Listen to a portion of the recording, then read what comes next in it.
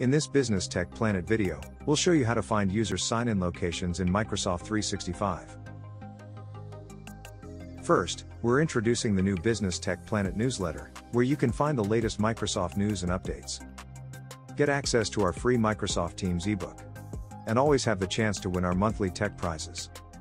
Just hit the link, and get your free copy of the Master Microsoft Teams eBook. Organizations may need to know where their users are logging in from for security purposes. For example, if an employee from the US has a successful login from Asia or Europe, it could mean that the account is compromised. To view login locations, sign into Microsoft Entra with admin permissions at entra.microsoft.com.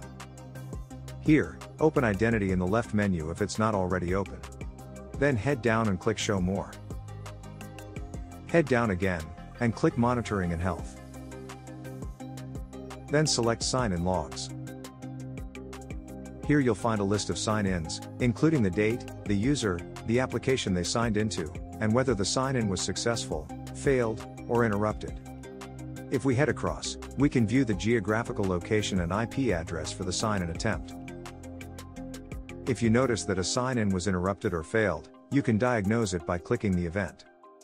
On this page, head down to Troubleshoot Event, and click Launch the Sign-in Diagnostic. After a few moments, you'll be presented with a full explanation of why the sign-in attempt failed. For more information on failed sign-ins, head to Usage and Insights in the left menu.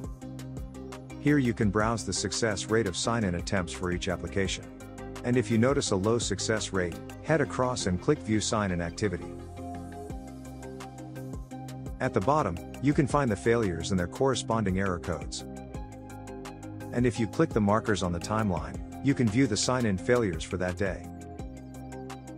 Or if you want to view sign-in attempts over a longer period, click the Date filter, and choose a different date range.